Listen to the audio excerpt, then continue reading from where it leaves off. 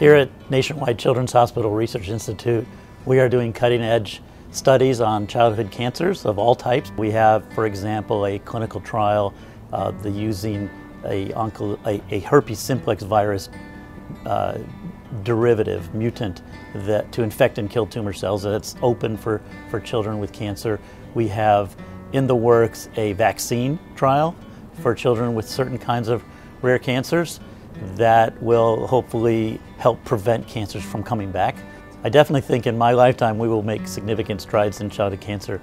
We do cure kids with cancer every day, so we can cure cancer. We just don't cure enough. One of the terrific things about being here at Nationwide Children's Hospital and in Columbus is the generosity of the people. We have enjoyed tremendous philanthropic support for our mission, both hospital-wide and for our specific patient population. We're not good enough at it yet until all children are cured or prevented from having cancer, so I certainly would like to work myself out of a job.